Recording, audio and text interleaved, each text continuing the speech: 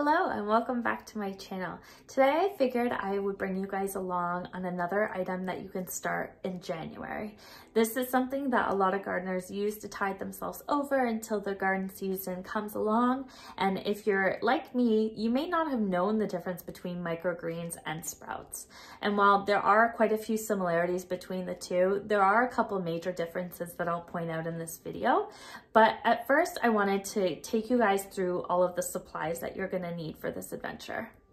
For our microgreens on the right here, we definitely need a source of water. Typically a spray bottle is great to have on hand. We need a seed tray and we need some potting soil. On the left here for our sprout seeds, we have a mason jar, some cheesecloth, and a source of a lot of water. And of course, for both of them, we do have our labeling system here in the center. Of course, you're also going to need seeds. So for our microgreens, we have these So Easy seeds. They basically just have a casing on them, as you can see through the little window there, which makes it easier to handle them and it allows the seed to germinate a little bit easier for you. So we have a hot mix and then we have a mild mix. Sprout seeds will actually tell you if they are a sprout. So we have a sandwich booster, which is a mix of seeds, and then we have a pure alfalfa. Let's get started on doing the microgreens first. I have a seed tray that I've given a good wash to. We have some of our potting mix here. And essentially what you want to do is you want to put in a layer into the pot.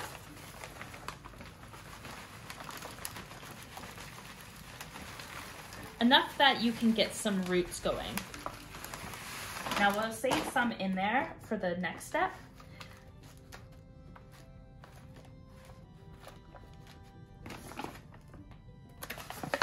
Make sure everything is flat. And I'm just going to mist the soil just because it's a little bit dry.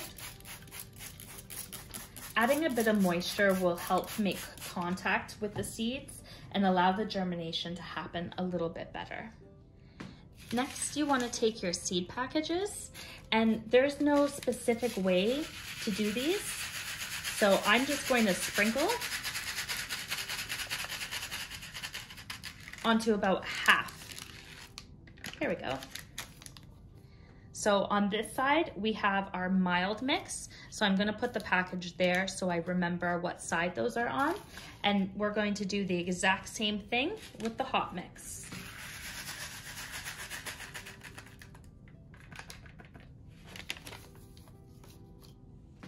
With the remaining soil that you have, you want to add a thin layer on top of these. Now try not to move the soil around, especially if you're like me and putting two different varieties in the same package. You want to ensure the seeds stay where they are for the most part. Making a complete mess. So we can spread this out just a little bit because it did go on pretty thick in some spots. Then all we want to do is mist everything again, making sure that this weighs down the soil and creates some contact with the seeds in there.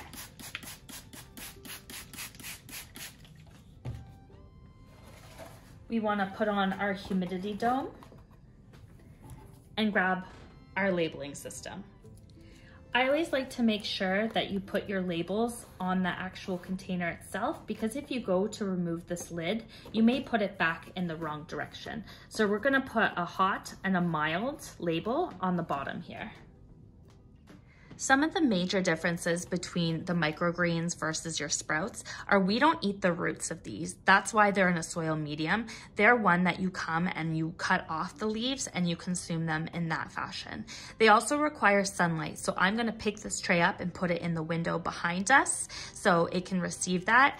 And in approximately 10 days, we should be able to trim these off. They take a little bit longer than your sprouts do because you are waiting for the plants to germinate and then poke through the soil and be large enough so you can eat them. Another thing I like to do is putting the date.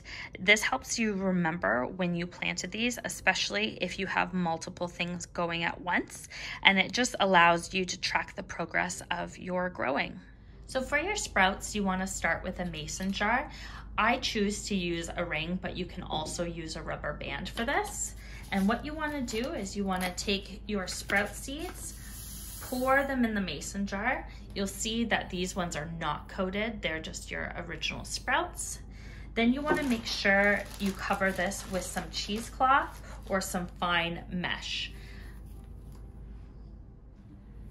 Stretch it across the top of your mason jar and secure it.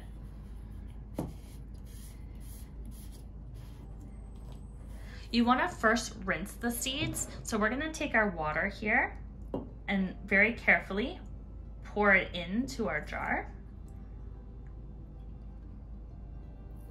After you filled it with water, you actually want to drain this. So go to your sink, pour it out, and refill it with some fresh water.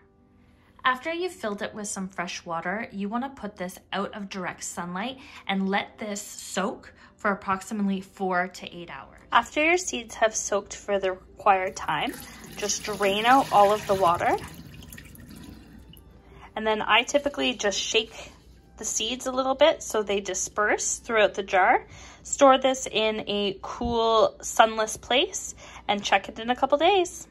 So these are the sprouts after only 1 day. You can see that they're already starting to germinate.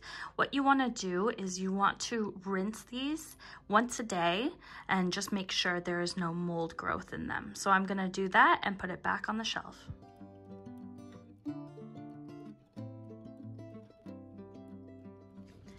Day 3 with our microgreens, and as you can see, there's nothing going on.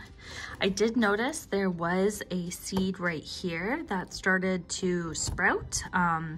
It's not under the soil, so I'm not sure how viable that one's going to be, but it's a good sign that the other ones should be on their way soon. Our sprouts, on the other hand, they're actually doing pretty great. As you can see, there's tons of green. I'm probably only gonna let these go another day, maybe 2, but let's get them rinsed up and back in their no sunlight spot.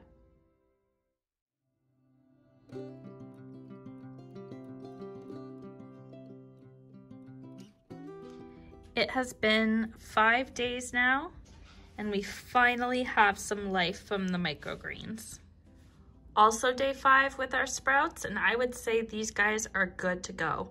Before consuming them, give them a really good wash, and they should store in your fridge for at least a couple more days.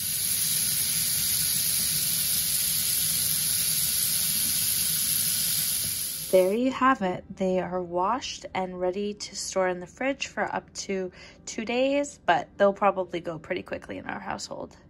It's now day 9, and this is what we're sitting at for microgreens.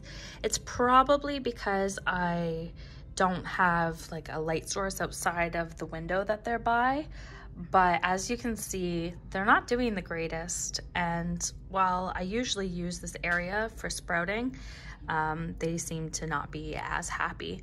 So just wanted to show you guys an update so I could get this video posted, but I'm not being very hopeful for eating these, and we're already through all of our sprouts. So my recommendation for this type of project would be try the sprouts.